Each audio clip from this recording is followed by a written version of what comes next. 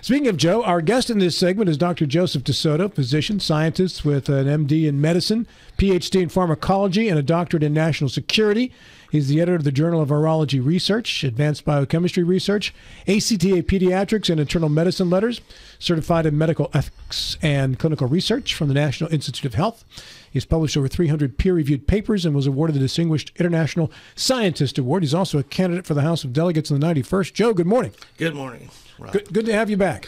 Likewise, it's always an honor to be with two people who care so much about the community. Appreciate I love that. you guys. It's great to have you here, and we send the love right back to you. Right? Thank you. We've done a lot of shows about vaccines recently, and we're going to have Dr. Alvin Moss on next week on, I believe, Wednesday morning. You had got in touch with me and said you'd also like to address the vaccine issue, as this is one of your specialties. Yes. Yes, sir. So today, by the age of 6, most children have had 36 vaccine doses. Now, recently there was a paper by Hooker and Miller in Sage Medicine, and just like any other medical treatment, vaccines have a cost benefit, and the patient should be informed of that, and I'll talk about that a little bit about medical ethics. And the issue with the government interfering with the doctor-patient relationship can have catastrophic effects.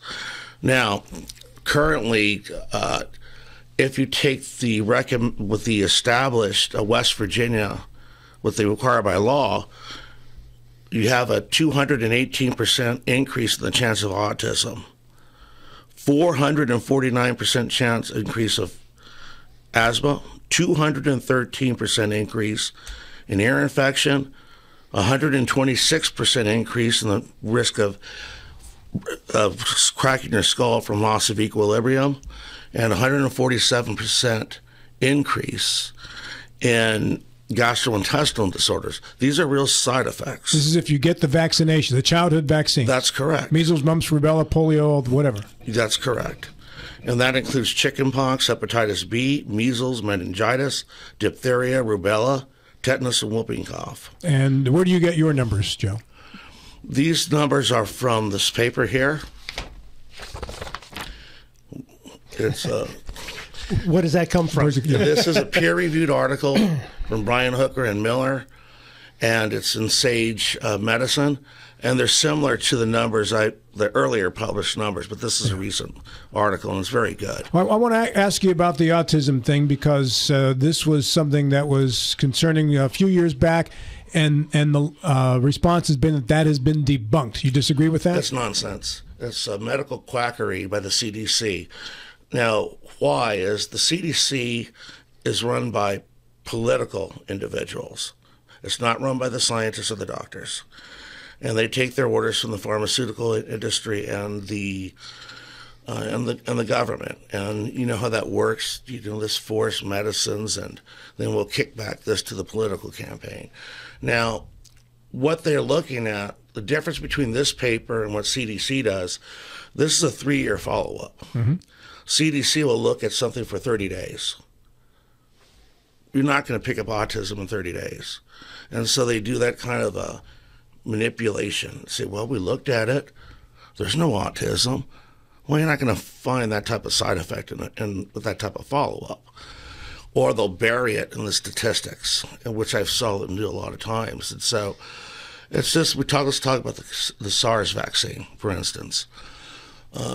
We know that the chances, there's been 2,000 children who have died with sudden death due to the SARS vaccine for COVID. Is that in America? In the United States. Due to, or children who have had? That's the whole thing. There's not one case of a child dying from the virus unless they were immunocompromised. In the United States, there's not one verifiable case. Okay? Now, there's stories, but there's not one verifiable case. If you're a child, and that's a scientific discussion, I can tell you why that is.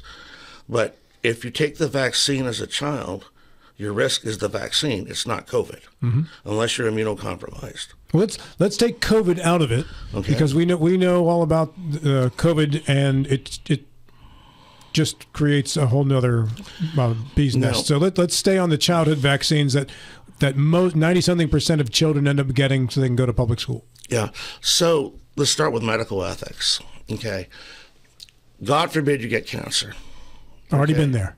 Okay. Survived it once. And so on my left hand, I say this treatment A will give you a 80% survival risk, but it may hurt your heart. Mm-hmm.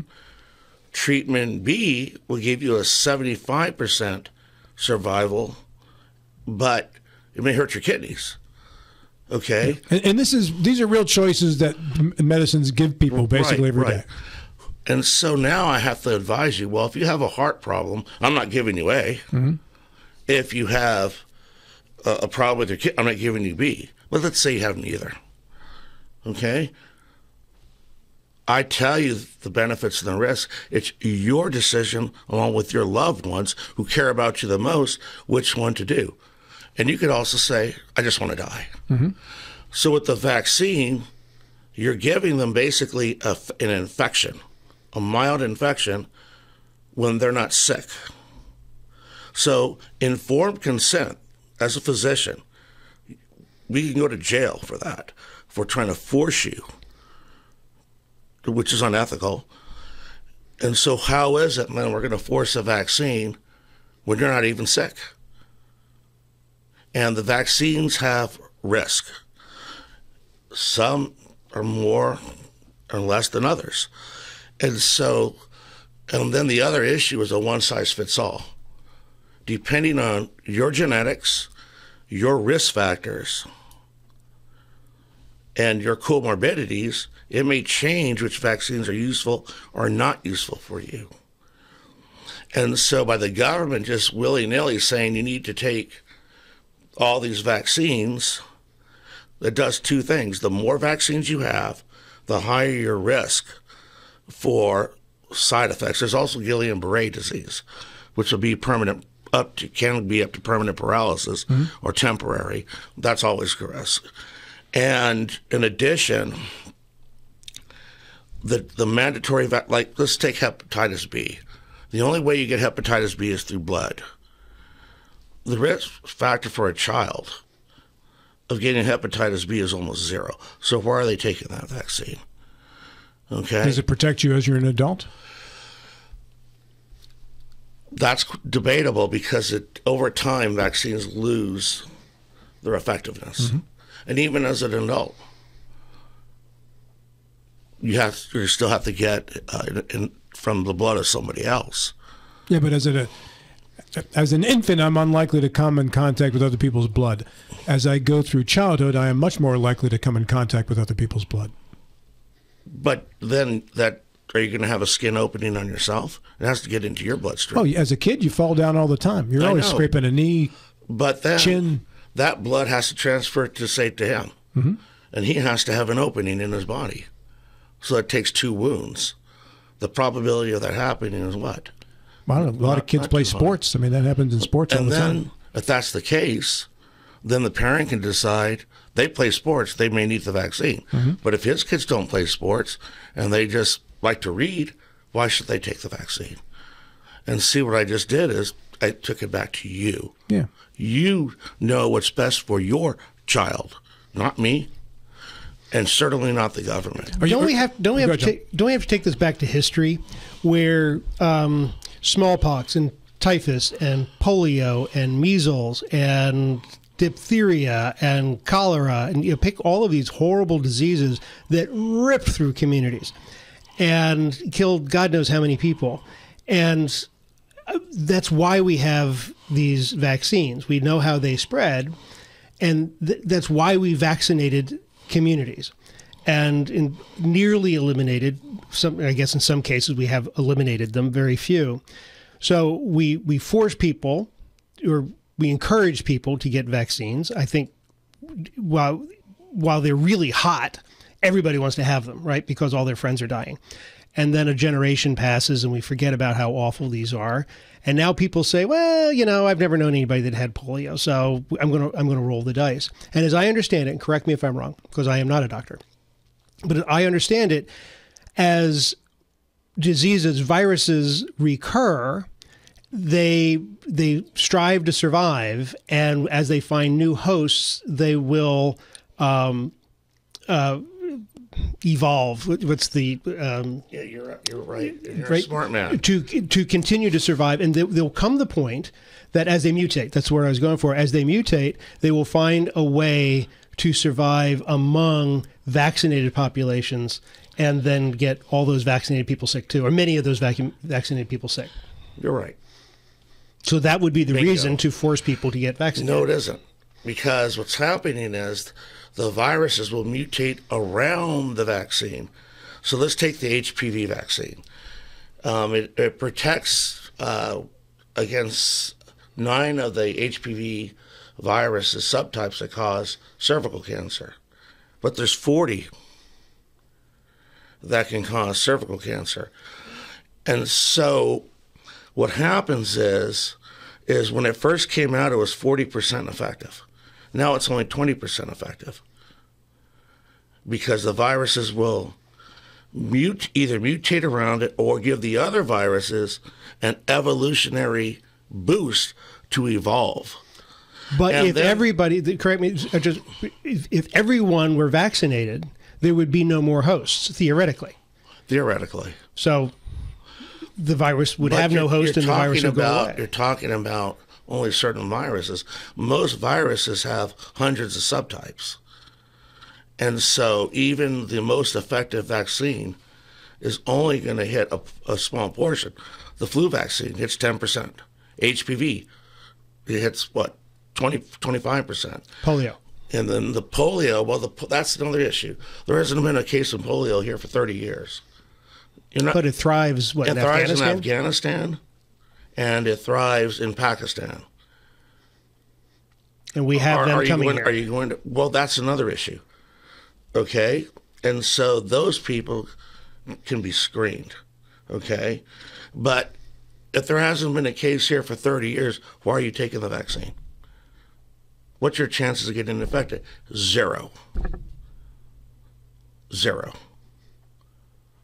So why are you taking the vaccine? And it's an infection. They give you a small infection. And there's been studies done of healthy adults, those who have never been vaccinated versus those who have taken the recommended vaccination. Those who have never been vaccinated are healthier. If they survived. Correct. And that's, again, a risk. But again, going back to medical ethics, it's fundamental. Why is the government telling you and your doctor what's best for you when you're different from me and you're different from him? Well, I'm not a legal expert, but there was a case brought before the Supreme Court dealing with the public health and the public good, and I suppose that's where these rulings came from. So not that Supreme Court cases can't be overturned over time. We saw that obviously in the last year. How many members of the Supreme Court can even tell you what a virus is? Well, None. But Joe, you're going down dangerous ground when you do that, because now we're going to say that we can void every Supreme Court decision if the members of the court aren't experts on the subject matter in front of them. Especially not medicine. Any subject. Your doctor and you should be the only ones determining your treatment, not the Supreme Court. Do you have any obligation to the public around you, Joe? You do. What is your obligation? The obligation is, as a healthcare provider, is to treat to the best of my ability and to advise the patient. But it ends there. No, I'm not talking about you as a doctor. I'm talking about you as a citizen. Is to educate those around me. Okay? I don't have the right to force a vaccine that is going to cause a 218% chance of your child becoming autistic. Which, again, CDC says that was debunked. Again, your study says otherwise. There isn't a single high-level scientist who agrees with them. Not a single high-level scientist? Not one. Not one high-level scientist? There's people that have high-level positions, but they haven't published a peer-reviewed article in their life. Now, just because a person is a physician does not make them an expert. It makes them a practitioner. Do the vaccines work, I guess is the real question. Do they work? It depends on which vaccine. Okay, the flu vaccine 10%, HPV 20%. No one mandates a flu vaccine, except certain government entities, I think, and maybe some other organizations might mandate their employees get a flu shot. Let's take a look at chickenpox. Mandated. You can get chickenpox and you can get herpes zoster from that vaccine because they're giving you an attenuated vaccine. It can mutate, it can back mutate to become live. And people who die from that. Well, there are people that... Hold on, Joe. So we give children vaccines, okay? If the vaccines aren't effective, then why do we not still have these outbreaks in areas where people follow the vaccine mandates? Why don't we have measles outbreaks routinely? Why aren't kids dying of polio? We have measles in 17 states right now, and most of them are usually traced around people that hadn't been vaccinated or particular religious groups or organizations that don't get vaccinated. Measles is others. The ones that are made out of aborted fetuses are chickenpox, rubella, some of the COVID, and hepatitis A. Okay?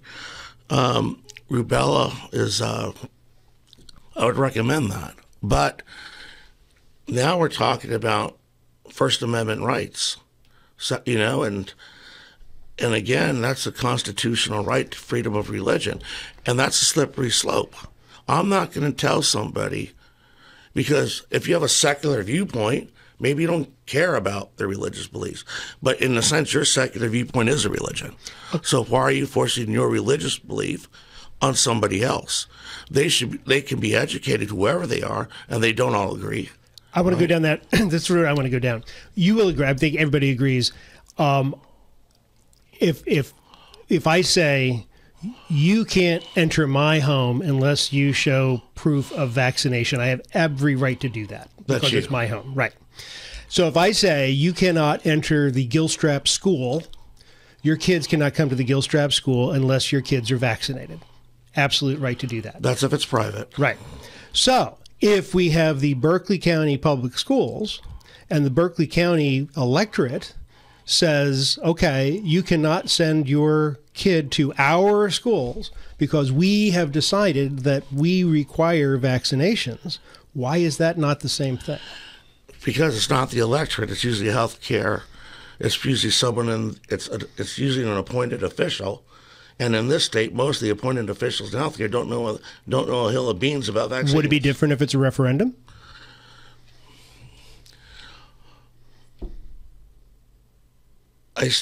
Even with the referendum, okay, what if the referendum is take away guns from everybody?